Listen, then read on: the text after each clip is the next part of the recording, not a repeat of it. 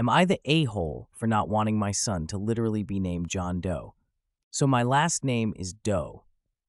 It hasn't affected my life much apart from occasionally being called Dodo while growing up or friends spelling it Doe as a joke, and I'm generally pretty neutral about it. My wife is 6 months pregnant and wants to name our future son after her grandfather, who died of cancer in September. His name was John.